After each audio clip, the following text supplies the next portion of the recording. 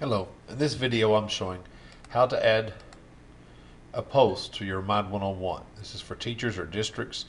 Once you've already logged in, this is what it would look like. That's the name of the district I'm currently at. You can also click here to add any other subscribers you wanted to do if you had multiple classes. In this box you simply type your message. I'm going to paste mine since I've already typed it before. And with this paperclip you can attach a file if you have more information you want to give them. Then also you can schedule it to go out at some future time and date. And in this case I'm not going to do a schedule, I'm just going to send it. So you click send and then it posts and goes out to all the people who subscribe to your channel. That's all there is to it. Thank you for watching.